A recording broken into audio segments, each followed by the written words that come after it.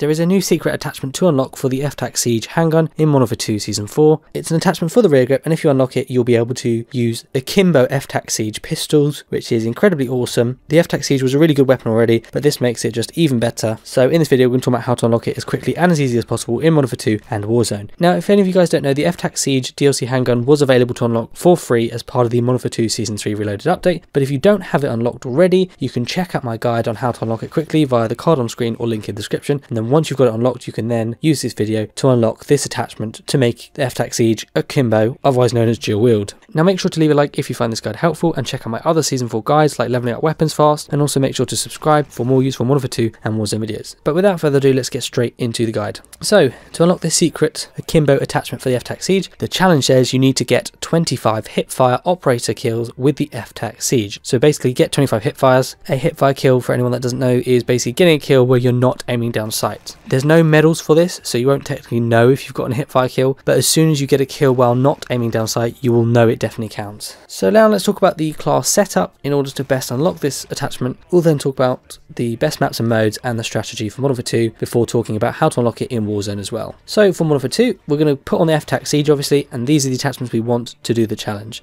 We've first gone for the Super TAC 6 barrel, the X10 sidearm L400 laser, the FTAC Steed rear grip, which improves recoil, the 72 round drum mag, and finally the Rebel HX underbarrel. Most of these attachments will improve hipfire accuracy, which helps with this challenge because we need to go for hipfire kills, and therefore we don't want to be aiming down sight. Just make sure any attachments you put on aren't wasted. So for example, don't put on any optics or anything that improves aim down sight speed, because we don't need that. We only want to be aiming from the hip, so don't waste any attachments unnecessarily. For the perks, I'd recommend putting on first of all Battle Hardened, which reduces the effect of tactical equipment, Tracker, so that enemies leave behind a footprint trail, Fast Hands, so you reload your pistol faster, and Quick Fix, which basically means killing players immediately triggers health regeneration, and going for objectives increases the health regeneration rate, so basically you heal faster. For the equipment, I'd recommend putting on a Stim or Stun, and ignore the lethal because we don't need it. For the score streaks, you can put on something like UAV, Counter UAV, and Advanced UAV, but it doesn't really matter too much. You can put on whatever you want. So what kinds of maps and modes would I recommend? Well, in Season 4, there is a Showdown 24/7 and the Kunstenar District 24/7 Mosh Pit playlist. These are the new maps in Season 4. So currently, that's probably the most useful playlist right now, but some of the maps you might not like. So for example, I don't like the one based on the Vondel map, the Dutch one, but I don't mind Showdown too much. So if you don't like them, you can play other modes, things like Hardcore or Free For All, where you're using the other maps you're more familiar with. And later on in Season 4, there will be a variant of Close Quarters Mosh Pit. So this will include things like Close Quarters maps like Shipment, Shoot House, Dome, Farm 18, that kind of thing. So if that's around, obviously use it. I'm sure there'll be Shoot the Ship or some kind of Shipment, Shoot House playlist soon, so use that if it's around. But if not, at the moment, those are probably your best bets, the Showdown and the Kunstenar District 24/7 Mosh Pits. Now what strategy would I recommend? Well, to get these hipfires, you want to run to an enemy and kill them by hipfiring at them. You want to try to go to the most likely area of the map to get a kill, so like high flow areas, or if there's an objective mode, go to the objective points, as more enemies will flock to these. On some maps, it may be easier to run around the edge of the map to pick off an enemy, so obviously bear that in mind. And also, seeing as you need to only get 25 hipfire kills overall and not a certain number per match, you can just get as many kills as you can in that match. You'll likely finish this challenge easily in one game, as it's very easy, but it might take you two. And what tips would I recommend to help you get your hipfires faster? Well, you want to be fairly aggressive with getting these kills. You want to reload when it's sensible, push to the enemy spawns and try flanking around the edges of the map to get the kills. Use your lasers to see where the gun is actually pointing at, because that's your target of where your gun that you're hip firing is aiming. And as you move around the map or you run, the movement will kick up the gun and laser, and therefore before going around a corner or getting close to an enemy, try to slow down so your gun relaxes and your gun will more accurately be facing the correct position to get a kill faster rather than kicking up into the air. So that's everything I can say for Modern Warfare 2. If you follow that, it's very easy to get those 25 hipfire kills. Obviously this is much easier to do in Modern Warfare 2 multiplayer, but if you have got Warzone, we'll talk about that now. So for Warzone, it's the same challenge. You need to get those 25 hipfire kills. The game mode I'd recommend right now is Plunder, because it gives you infinite respawns, a custom loadout, no gas cloud, that kind of thing. So for the class setup, it's going to be the same thing again. So the FTAC Siege, and then you're going to want to put on the following attachments: the Super TAC 6 barrel, the X10 sidearm L400 laser, the FTAC Steed rear grip, which improves the recoil, the 72 round drum mag, and the Rebel HX underbarrel. Obviously make sure you don't put on any attachments that affect aim down sight speed or, you know, an optic or anything like that, because it's a waste of attachment, because we want hipfire kills. And then for the perks, you want to put on Battle Hardened, Tracker, Fast Hands, and Quick Fix with the same effects as before. And then what would my strategy be? Well, first things first, you need to turn squad fill off, and that's because if you have it on, you'll join Plunder. At the moment it's trios, but it might be go back to quad quads, and the other players in your team, when you die, you will be dragged back to wherever they are. So it's really annoying, and it can disrupt your flow, and it makes it much more difficult to get the kills. If you turn that off, you'll respawn wherever you died, and it just makes it a lot more easy to do what you need to focus on. So yeah, I would just go for that. So turn it off. It's in the bottom left hand corner of the menu, and when you spawn in, go to high flow areas of the map. So for example, observatory is very popular. There are a lot of people drop there, but also look out for where people are dropping. If you see there's lots of people going to one place, so I saw somewhere that was just out of observatory, I can't remember what it's called, but you'll see the gameplay there. I kept dropping at this area because I saw quite a few people dropping there, so I just kept going there, and I'd either get the kill or die, and then I'd spawn back in and kill them. So it was really, really good. I kept doing that over again. You want to go up to an enemy and then either fire at them until they die to get your hipfire kill, or you can aim down sight while firing to get them into last stand, because obviously if you're aiming down sight, the gun's more accurate. You can then down them, and then once they've been put into that last stand mode, you can then hip fire at them to take them out completely, and that will count as a hip fire kill. So you don't have to actually hip fire with your pistol straight away. You can put them into last stand with, you know, that FTAC Siege while aiming down sight, or you can even use a better weapon if you prefer, like an SMG or an assault rifle for the primary weapon. Do that just to down them, then swap to your pistol and then hip fire like that to kill them. That still counts. And likewise, if you find someone that's already downed, if you use your FTAC Siege to hip fire at them, that will finish them off, and that will count as a hip fire kill. So it's only how they finally die, not how you first injure them, that matters. So don't worry if you started off by aiming down sight, it's still okay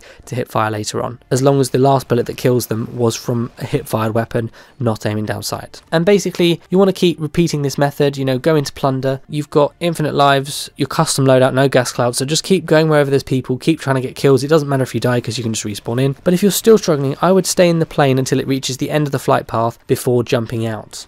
Basically wait till it's at the very end and you get kicked out of the plane, because that way if there's any inactive players, and it will show you in the top right hand corner how many players are left in the plane until the end. So if there's a few players there, it's likely they might be inaccurate or they're trying this method. It's gotten a lot more popular, so people might be trying to exploit it, but if you stay in the plane until it reaches the end of the flight path, it will kick out anyone that's in the plane. You basically go down to the floor or the sea or wherever you are with them, and then just basically you can again either hit fire to kill them, or if there's lots of enemies around, maybe a few of them are active and they're trying to exploit, just kill them first or down them, and then swap to your secondary, the FTAC Siege, just to hit fire to get the kills. So doing that will increase your chance of getting this done faster. You can then obviously just try and get other kills in that match, or you can back out and do the same flight path method again. So it's up to you guys. But if you follow that strategy, you will unlock the secret attachment to get Akimbo FTAC Siege pistols in Modern Warfare 2 Season 4. It is very good, so I would recommend checking them out. Now obviously if you don't have the FTAC Siege still, like I say, go and check out my guides. And once you do have the FTAC Siege, if you haven't leveled it up, you'll want to check out my easy Season 4 weapon XP guide via the card on the screen or link in the description in order to level up weapons fast. I've also got an insane new easy weapon XP method that gets your weapon to max level in like 10 minutes, so definitely don't miss out on that. If you found this useful, be sure to leave a like so that other people can find the video too, and feel free to subscribe by clicking the bell icon to stay up to date with all my latest Modern Warfare 2 and Warzone videos. But thank you so much for watching, hope you found it useful, and I'll see you guys all on the next one.